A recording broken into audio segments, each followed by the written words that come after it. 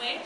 Next we have the Minnesota School of Business, who was in partnership with City Lux Hair Salon in Rochester. You saw they had their massage chairs out there, and tell us your names. My name is Katie. Tap your hair. Okay, and tell us what you did for these past 20 hours. Massage, massage, massage. Just help people relax a little bit. And were people giving donations, or was there a charge? Yeah, there was $1 per minute. $1 per minute, that's pretty nice. And what do people like best about it, do you think? It's just a wonderful thing afterwards. It feels good.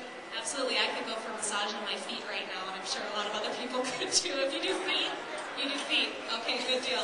Tell us how much money was raised. $860. $860.